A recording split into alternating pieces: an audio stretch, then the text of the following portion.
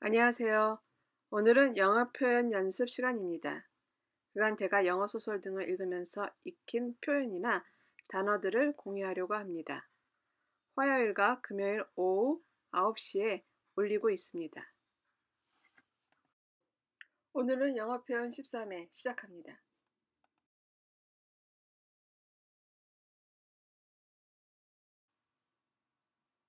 soapy, 흠뻑 젖은 촉촉한.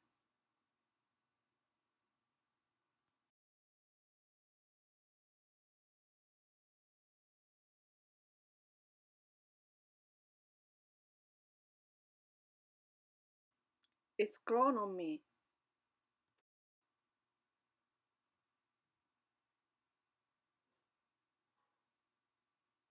점점 더 좋아지다.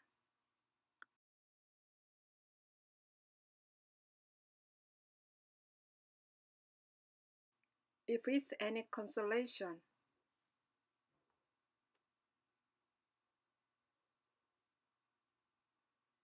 위로가 된다면.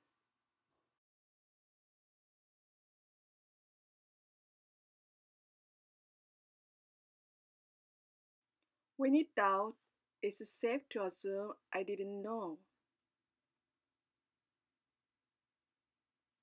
의심스럽다면 내가 잘 모른다고 생각하는 것이 안전하다.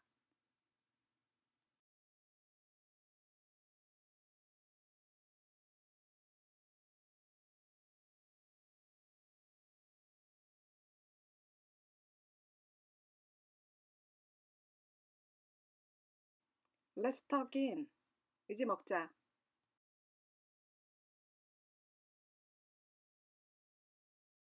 한글을 보고 영어로 말해보세요. 음성은 따로 없습니다.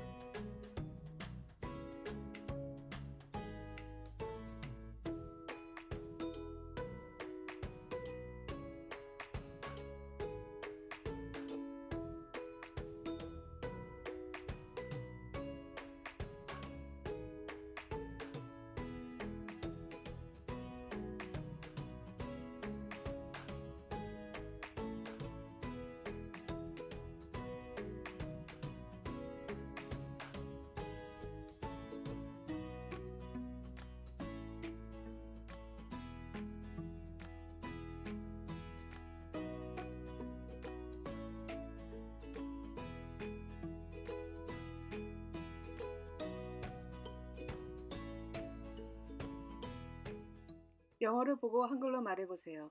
음성은 따로 없습니다.